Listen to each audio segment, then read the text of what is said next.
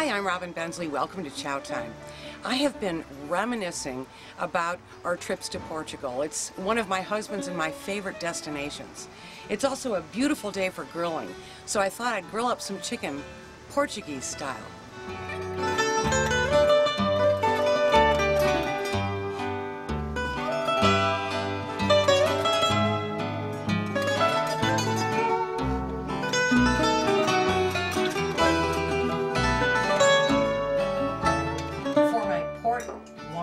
Marinade.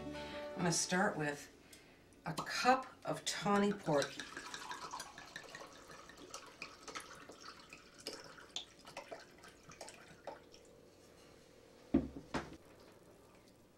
Pour that in the bowl, along with a quarter of a cup of olive oil, 2 tablespoons of vinegar. This happens to be white balsamic, but you could use white wine vinegar. You can use any kind of vinegar you like, as long as it's light. And lots of garlic. I've got 6 cloves, so we're going to smash them all like that. I never use those garlic presses, you know, they're just, because I hate cleaning them.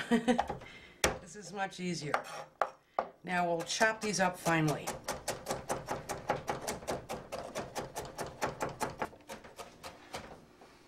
Okay, we'll add that to the port wine mixture. Then a little bit of seasoning. 1 teaspoon of salt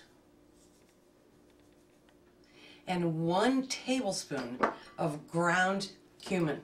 They use this in so much Portuguese cooking, and I love the flavor. So a good tablespoon.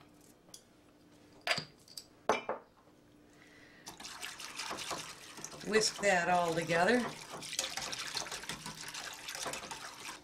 And now I've got 8 chicken thighs that I'm going to pour the marinade over. I use chicken thighs because it's dark meat. It's kind of hearty, so it holds up well to the port wine. And you don't need a ton of this because I'm not making a sauce out of it. I'm just marinating it. So we are going to pour that all over those thighs. Cover it.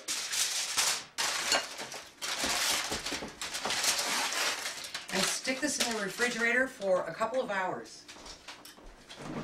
Let's get these babies on the grill.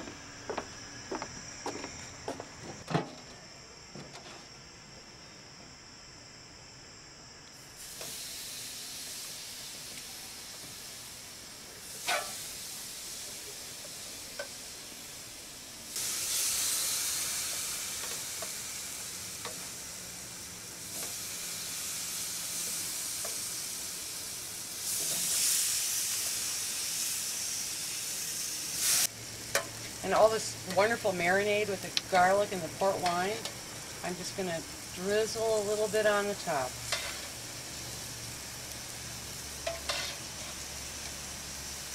It's been about 5 minutes, so I want to flip them.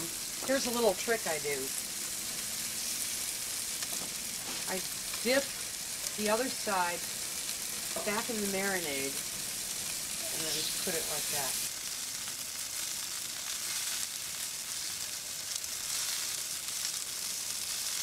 Now, they've been cooking for about 10 minutes on a medium grill, and based on your grill, I want to turn it one more time.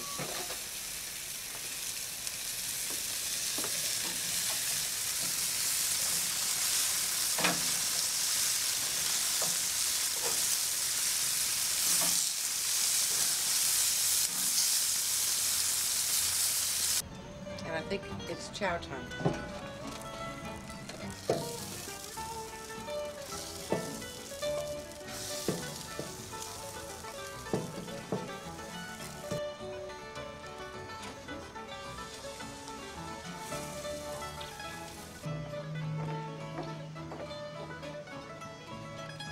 There we go.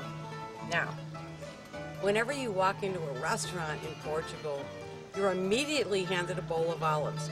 And so I've chopped up some olives and I'm going to sprinkle them on top. just to make it really Portuguese.